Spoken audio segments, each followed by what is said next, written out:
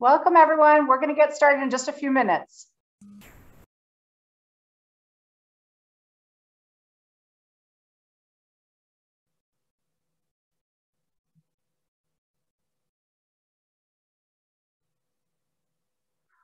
Welcome, everyone. We're just letting people in. Just be a moment.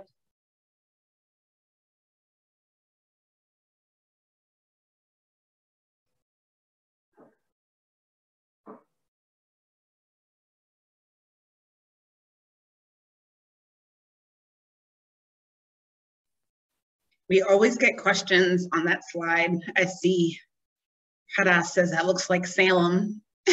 We always get questions and I'm not, oh, go ahead. It's Gloucester. It's a passive house project, affordable housing, 30 units. Mass DEC provided a grant to it. And it's financed by Mass Housing, which means that they have pretty high requirement for minority and women-owned business subs.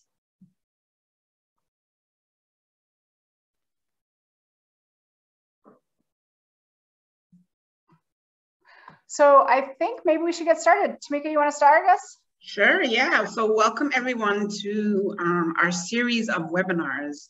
I want to say that for those of you that joined us last week on when we released the solicitation on MWBEs, we're going to continue this process. So thank you all for joining. Keep coming back to the Mass DEC webpage. And I'm sure you all have signed up for updates that are on this call, but I'm just going to give a little plug. If you have not signed up for updates for Mass DEC, I would encourage you to do that. And I'm sure that someone on our team can drop that page into the chat. You will see that. So just want to give a shout out reminder on that piece. So my name is Tamika Jacques. I am the Senior Program Director at Massachusetts Clean Energy Center, leading the workforce team. And because, we are hosting a set of webinars over the next few months, I just think it's important that you know who kind of supports the workforce team. So really quickly, I just want to do an introduction to the workforce team. And I'm going to start with Bev, who is unofficially on the workforce team, but officially on the workforce team. So Bev, I'll just let you take it over, and then followed by Janelle is on this call. Elizabeth is on this call. Camilla's on this call. I just want them to say hi, and Hannah and Nicole. And if Jesse is on this call, if they all can just turn on their cameras for a second and just say hello, so that when you do email Mass DEC under the workforce team, you know who's answering your email, because we do have this workforce email on this slide. So just know who is answering your questions to your email. So I'm going to let Bev kick it off. Hi, I'm Bev Craig, and you'll hear from me a little later. Hi, Janelle Grano, Senior Program Manager on Camilla. Mm-hmm. Hi, I'm Camilla Bacolod, and I'm the Program Administrator for the Workforce team. And is Hannah, why don't you? Hi, I'm Hannah. I'm the Workforce Development Fellow on the team. Is Nicole? I see you, Nicole. And just to round it out, I'm Nicole Duff. I'm a Workforce Development and Environmental Justice Fellow for Mass DEC. Okay, is Jessie on? I don't see her, but if she's here. Okay, so she's not. Okay, so I just want to, let's go over a little bit of the agenda, because we do not go over time on our webinars. This webinar is recorded, just in case anyone did not know, but you should have received a message. So what happens with our webinars is that thank you for joining, but we also, if there's any questions that you'll have, we are going to post these. It gives us a couple of days. We'll post these on our website. So just want to be very clear on that. If you want to spread that information, or something you missed, you can always ask us questions, but then this is recorded. So what we're going to talk a little bit today is talk about the solicitation again.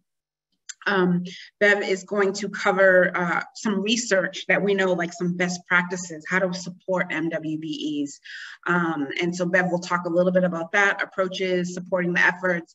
And then because we know that this is really new for Mass CEC, and you know, we want to be able to make sure that if you have some ideas and you want to bounce them off other people, that you are able to network with others. So we will have some breakout, we will have a breakout room for those that will stay on and do it, again, all within the hour, and then we can answer some questions as well. So you know, for those interested, again, with connecting with other potential partners, we have a list that's going that shows your organization name, your focus, you know, the contact email. So we do have a running list going that that we share with everybody. So let's say if, you know, you're like, oh, I want to meet, you know, Hadass, I saw you ask a question. I'm really interested in what her organization does. Or something that we can partner with her for. Then we're trying to build up our networking too. We don't just want this to be, you know, different grantees all over the place. We really want to make sure that we are networking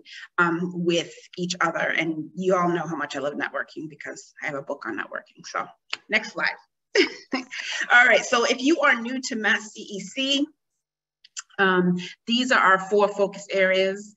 The first is high performance buildings, clean transportation, net zero grid, and offshore wind. So again, you know, we are looking at industries that, you know, are meeting the 2030, 2050 climate goals that Massachusetts has signed on for, and we are all essentially signed on for. So I just want to be very clear on that. When we're talking about our 4 focus areas and we're talking about supporting the MWBEs, we really want to support those companies that, you know, are in our 4 focus areas and really are adding to the 2030, 2050 climate work, right? So let me just go over what we, when we have a breakout room choices later on for networking, we are going to look at high performance, new construction, building retrofits and electrification, solar, battery storage, clean transportation, creation. Again, if you're thinking of this as a way that you want to support NWE's creation of new minority and women business enterprises, and of course, offshore wind and offshore wind supply chain. And we do have a link here. So just as you know what we're talking about and what we're going to give best practices, what Bev is going to share in a few minutes is, you know, we have a solicitation open. It's for $4.5 million. Proposals are due April 29th. And then from that point, it will be every 6 months. So some might say, you know what, I just want to attend the webinars. I want to learn what's critical to the 2030, 2050 climate goals. I want to get ready. I want to network with people. I want to see what they're thinking. And then 6 months from now, I want to come in and apply for a grant. But for those of you that are ready to go, we do have grants between $250,000 and $1 million available for 3 years of support. I do want to say that part of this is a tracking component. So you will be asked, you know, if you want to support new creation of businesses, how many, you know, businesses were created, staff, things like that will have to be tracked. And again, just looking at the goal, right? We want to support MWE companies in their entry, their creation, their expansion into the fields. We want to make sure that they get certified. A lot of you know that to get certified in the state of Massachusetts, it is not an easy process. You go to a workshop and then you're off on your own, right? And we want to be able to really support that. If anyone has gone through the DCAM certification, you know again how hard it is. And so we do have a caveat to this, is that the applications, when they come in, they're not scoring well. You know, Mass CEC might say to you, listen, we really love your idea, but we just don't feel it's complete enough to be able to run a 3-year program, to 2 to 3 year program. So here's a planning grant. Go off for a few months, plan it, you know, and let's really think about it, and we'll support you on that, right? So that's just a little recap of what we are offering, and then I will turn it over to Bev. Thanks for joining us, everybody. So I'm just going to touch on some research, and I've got to say, like, this is just scratching the surface. We are not comprehensive at all in what we've done, but we still feel like anything that we've learned so far, we want to hand off to you to give you sort of a head start on figuring out things yourself. So we have done quite a bit of internet research and some interviews to try and see, like, across the US, in different states, other places, like what kinds of support for minority and women-owned businesses working? Like, what would we love to see here? And then we looked a little bit about what's here in Massachusetts, and there definitely are some programs that do exist and financing and groups that are working in this space. But a lot of times what we found in Massachusetts is really that assistance and support is only for like a subset of minority and women-owned businesses. And I would say the biggest gap that we see at this point is that there's not really a lot of customization for the climate critical businesses that we are going to need to meet our 2030 and 2050 climate goals. And as Tamika mentioned, there's probably under-resourced help for obtaining certifications. And there's not a lot of integration with workforce efforts, and in particular with actual work that would come out on the other end of whatever the kind of training program and supports would be there. So I'm just going to quickly mention, I'm not going to go through the details of these slides. These will be sent to everybody who shows up, and there'll be a recording of this as well if you want to look at it in more detail. We're just going to touch on a few things we see other places. And so this is an organization in New York, the Minority and Women-Owned Contractors and Developers Association. They're a nonprofit. They focus mostly in the New York City metro area, and they start basically with some big employers that are their strategic partners. So Turner Construction, which is also a very active general contractor here in Massachusetts, is one of their strategic partners. You've got the SUNY New York school system, New Empire Corporation, some of these big, especially construction related employers. And all of them are committed to using a certain percent of sub work and construction work with minority and women owned businesses. And so MWCDA, they're basically in the business of trying to build capacity and connect smaller minority and women owned businesses with a lot of the projects that are out there. So in particular, the New Rochelle area of New York is going through a huge construction boom right now. There's over $800 million worth of construction that New Rochelle has approved. And a lot of these partners here are actually involved with that construction.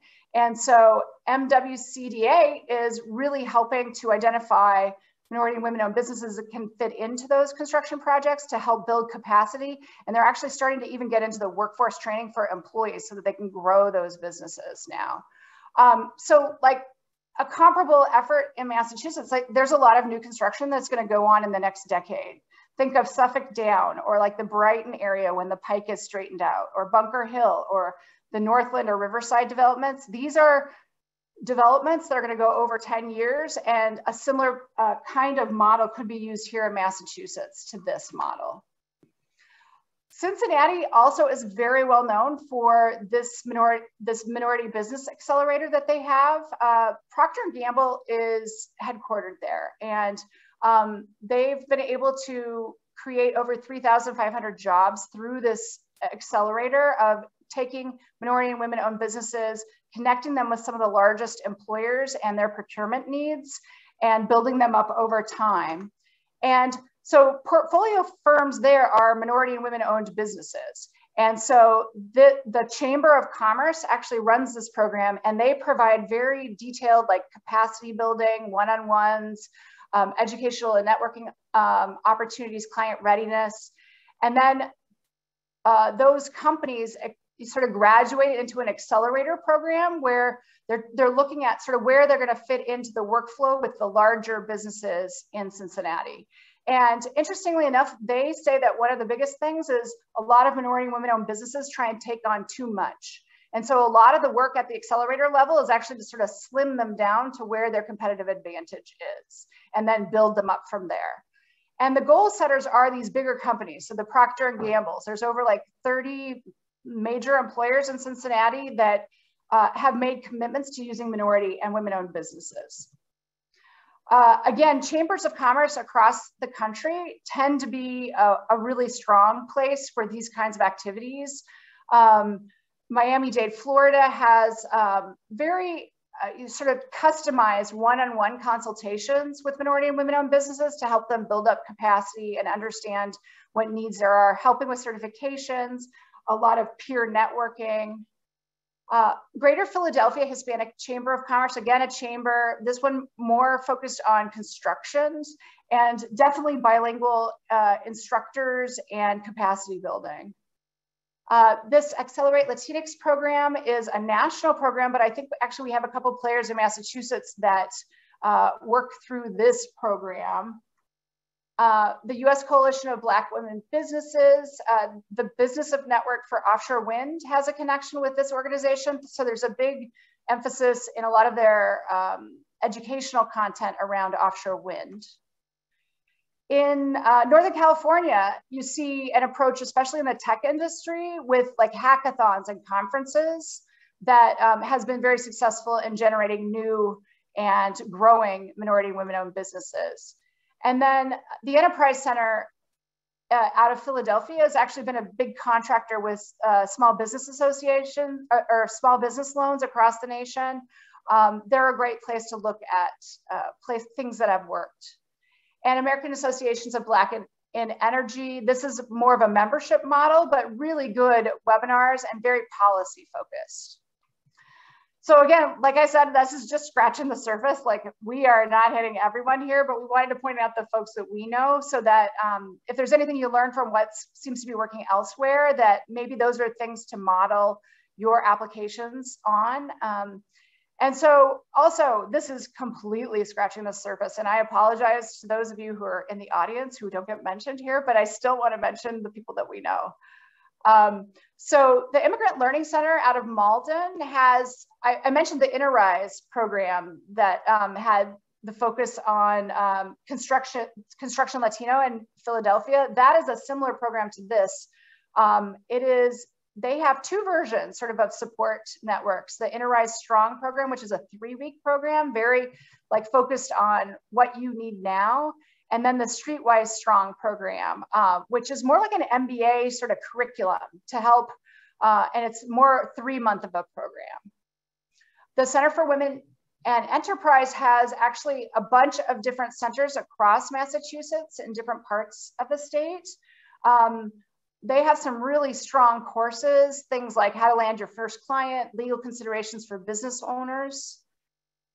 The Initiative for Competitive Intercity has this sort of tuition-free executive education program for BIPOC and women-owned construction businesses, and that's going to be launching the first round in May. Emerald Cities Collaborative has run several rounds of a contractor academy for BIPOC and women-owned contractors. It's an 8-week, 2-hour session that's virtual at this point. And they are increasingly focusing on how to get into the workflows of the Mass Save Low Income program so that contractors can actually go directly to that work after going through these programs. Browning the Green Space has this accelerator for contractors of color in energy sustainable success, so Access. I think their first cohorts are focusing on trades, finding trades, people who are fairly far along in their career who might want to branch off and create their own companies. MIRA, the Massachusetts Immigrant and Refugee Advocacy Coalition, they have a really nice website. I would call it like a clearinghouse for folks who are creating new businesses and or building up their businesses. A lot of focus on what resources there are for small businesses and access to capital.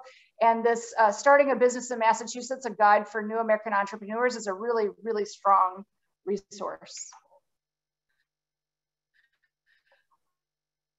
Babson College Center for Women's Entrepreneurial Leadership has this Black Day Symposium and business curriculum. one-on-one mentoring and peer coaching. A minority-owned contractor that's been around in Massachusetts doing great work for a long time is launching some wraparound support for other BIPOC-led construction companies, and they're calling that Surge. So that's definitely a place to look if you're interested in that. This is some of their staff. Whoops, sorry. The Black Economic Council of Massachusetts, BECMA. I think a lot of people are very familiar with this organization. A lot of great resources and a lot of people to connect with. The Massachusetts Minority Contractors Association. And so, like I said, this is just a smattering of some of the folks we happen to know about. We really want to connect you if you are an organization that's working in this space with others like this. And just sort of as a summary of sort of like when I'm looking at what I see nationally and what we see in Massachusetts, there's definitely some services and some things that are here in Massachusetts for like business plan support and like one-stop shop websites for resources, things like that. But we don't see as much, we certainly don't see much customized for climate critical business sectors that, you know, Tamika pointed out those 4 sectors at the beginning. We really need to see some of this customized for businesses that are entering and growing in those spaces. There's not a whole lot of one-on-one sort of counseling and mentoring that's available in Massachusetts at this point. And then I'd say the biggest weakness that you tend to see compared to some of these other programs is there's not a lot of this sort of strategic business introductions, helping to get people in the workflow of existing programs that are out there. And like, basically, if folks go through your program, that they're gonna actually get more business. So connecting them, networking them with larger companies that might hire them is a really important thing that we see as sort of a gap right now. So now I think the reason everybody came, not to listen to me, but to go network. So we right now have 5 breakout rooms that you can select to go to. We have a facilitator in each room that can help with introductions and sort of kicking off the discussion. Our plan is to do about 20 minutes in these breakout rooms. And obviously there's overlap here, right? Like creation of minority and women-owned businesses, that's gonna overlap all these areas. And we can't all be in 2 places at once, but that's why we have sort of the spreadsheet, so that if you want to follow up afterwards and network with other people, that if you add yourself to that list and take a look at that list, you can do that. So I'm going to hand it over to Camilla to show us how to get to our how to choose which work group to go to. Okay. So I just opened all the breakout rooms, and when you click on breakout rooms on the bottom of this Zoom page, you can select which room that you want to join. But if you're having any issue joining any breakout room, just let us know and we can assign you manually to a room.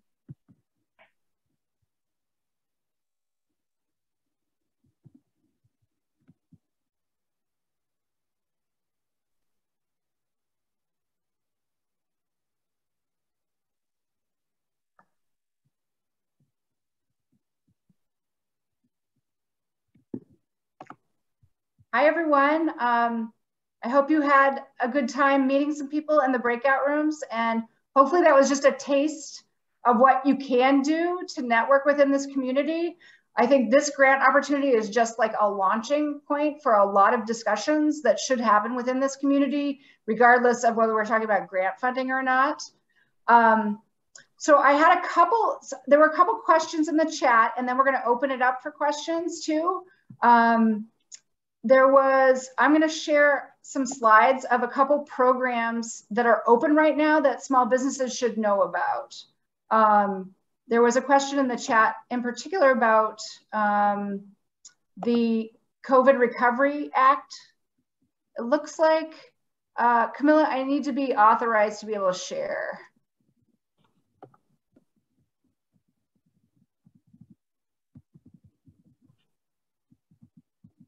Or maybe not. Let me try again. Can you share right now? Yep, now I got it. Thank you. Okay, let me zoom to the end of this presentation because we went through most of this. But there's several like COVID or recent programs that have been launched. And we will put some, when we send out the slides at the end, we will definitely give you links as well to these programs. Is it showing? Oh, here we go. So this is just came out in the last week, which is $4,000 for Massachusetts employers. When you hire someone new, you can get $4,000. I think the most obvious place to use that is as a signing bonus, maybe with some of it up front and some in 6 months. It can also be used for training to get someone, you know, basically to train someone on the job. But I think a lot of small businesses in Massachusetts do not know about this program, and it's technically open now till the end of the year, but it is funding constrained, so it's sort of first come, first serve. So I do hope this community spreads the word about this opportunity and tries to take advantage of this. We just talked to somebody about like making an intern into a full employee, and that's like the perfect thing. They could get them a $4,000 signing bonus.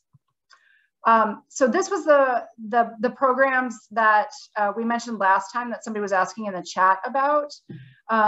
There are two programs, that the new applicant grant program and the inclusive grant program, both have applications due April 4th. And these are really for, I think they're meant for small businesses for COVID relief. I don't know the details, but I do know it's not a first come, first serve program. So the fact that it's so close to the 4th doesn't mean that you won't get any money if you apply. I think it's worth looking into for anyone who's a small business. And then this is a Mass CEC program. Businesses across the state that have fleets are eligible for fleet advisory services to basically help plan, you know, if you're going to be purchasing fleet vehicles in the next 5 years. And this is specifically for medium and heavy duty private commercial fleets. This is a service that you can apply for to help sort of plan out, like where would you do the charging? What kind of rebates are available? What kind of vehicles are available that are electric? And we are reserving a certain portion of these advisory services for minority and women-owned businesses. So I do encourage anyone to spread the word about this to people who might be able to use it. So I wanted to open it up now. I haven't looked in the chat, but I think, Nikki, were you going to sort of read out any questions that people had? Yeah, I definitely could. Earlier in the chat, we had, I don't want to mispronounce names, but Bernetta mentioned COVID relief funds. I just wanted some clarification upon that. Yeah, and so that's this program I was showing here through Massachusetts Growth Capital. And we can, I think we should put in the chat, maybe Nikki, can you like pull up, just Google that and put it in the chat for people? Yep, definitely. That's fine. I got a screen print. Okay, so. awesome. Thanks. And we'll send these slides around to everybody who attended as well. And we can put in that email some of the links as well, if they're not active links, because it will be a PDF. Yeah, I was looking for the link and I couldn't find any link. And so that's why I wanted to. Do other people have questions? Feel free to unmute yourself or raise your hand.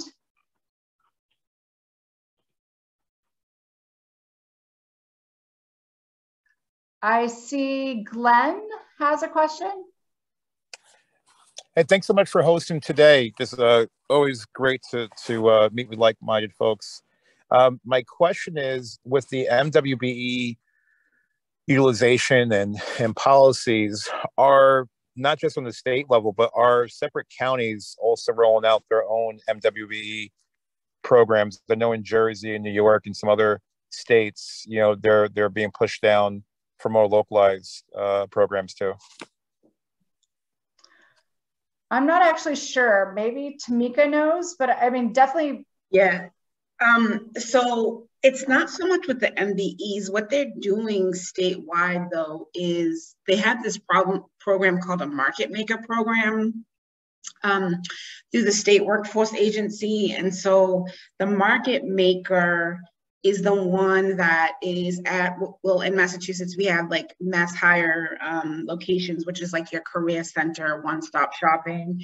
And so these people are regional, and they're really bringing businesses together with, residents, and they're aware of also these type of grant programs. And so right now, we meet with labor and workforce, the state workforce, and we're all trying to make sure that each region does know about the programming that's happening. So we're not necessarily reaching out to each region, but we just met with the market makers a few weeks ago. And so now they know about Mass CEC and they know about our programs. So we're trying to meet regularly with the regional teams to let them know of the different funding that is happening, because, as there's a lot of ARPA dollars out there, and it's not just Mass CEC, it's Mass Life Sciences in Massachusetts as well. So we're all trying to be on the same page. So that's how right now we're doing that regionally.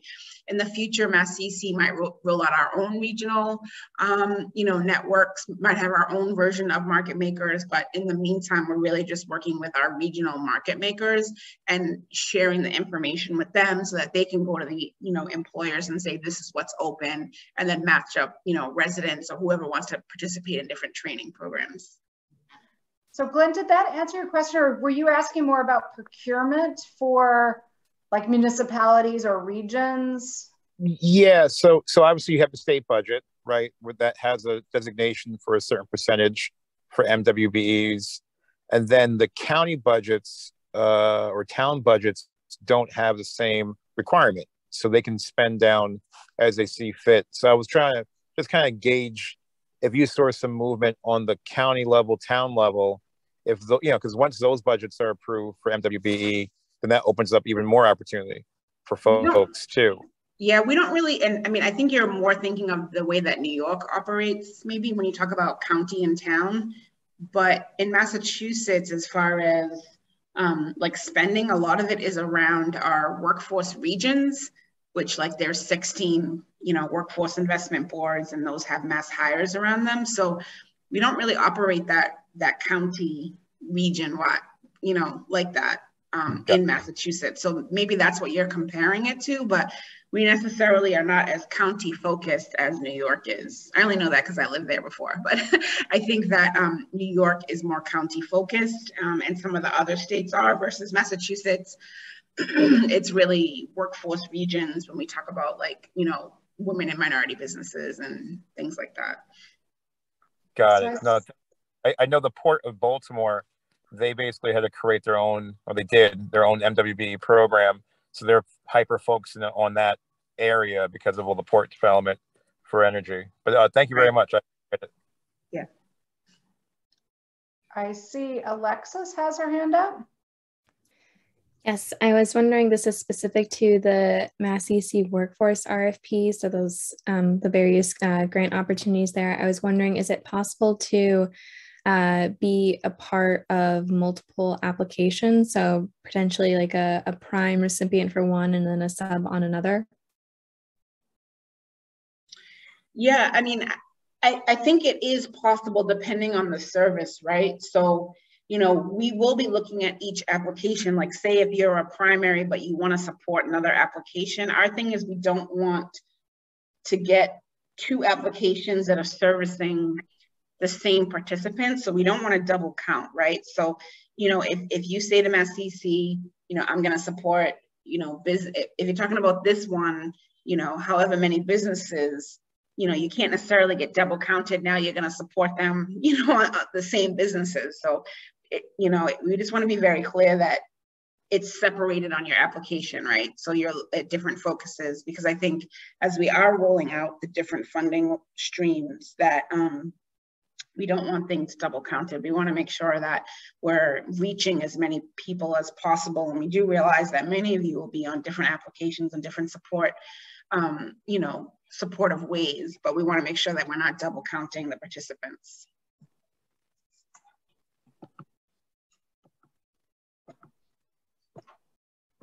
And we are going to have office hours. I'm sorry, I can't turn on my camera. Technology never works when you really need it. So, but we will have office hours that will be posted on Mass CEC's webpage, and questions like that can definitely be talked about in office hours, like, you know, what you're thinking of this application serving as lead, but we want to support, you know, is this allowed? So we will get into that with the office hours that will be posted on Mass CEC's webpage, and then we can kind of get in the weeds a little bit on what you're thinking.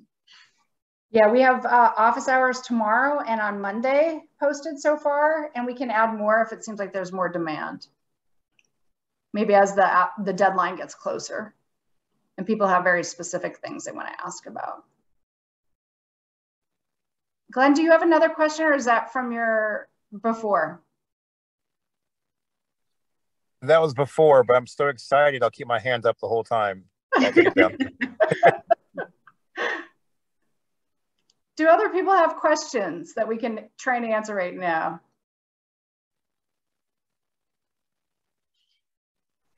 You know what? I do have one more. My apologies.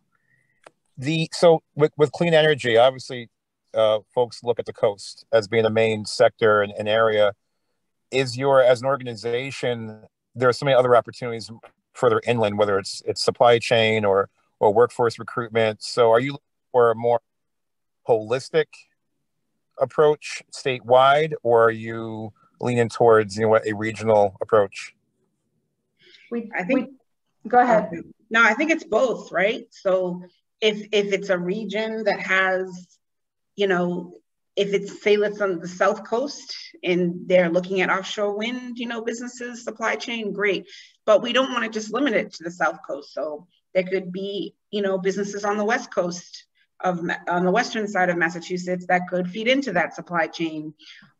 So I think that we'll look at, you know, regions that looking at the businesses in the region, but also, is there a way that we can cross-pollinate all the way through Massachusetts, because this is, you know, statewide. So I think we're open to ideas. Like I said, the market makers are going to be on a regional level, but we want to do cross-pollination where it's open, where the opportunity, you know, is there. So I don't want to say just like offshore wind is on the South Coast, because there could be a great business that wants to get it on the supply chain side that's located on the western side. So how do we solve, you know, how do we get that business established and get them connected to the South Coast? So I think it's different tier approach. I don't think there's one approach. I think however we're approached about it, we want to make it happen, right? And Glenn, if you take a look at the scoring criteria, we're pretty explicit about wanting geographic diversity and approach diversity in sort of what categories people are looking at and our applicants. So we are very interested in seeing a variety of approaches. And I would say, like, when you talk about the number of businesses and the sectors that we expect to need before 2030 goals and 2050 goals are met on climate, an awful lot are building retrofit, right? We need to retrofit 2 million buildings in the state. That's everywhere in the state, right? There are more buildings on the East Coast, but there are definitely a lot of buildings elsewhere as well. Great, thank you.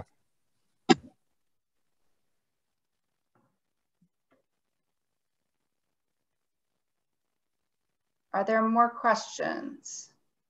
It is the top of the hour.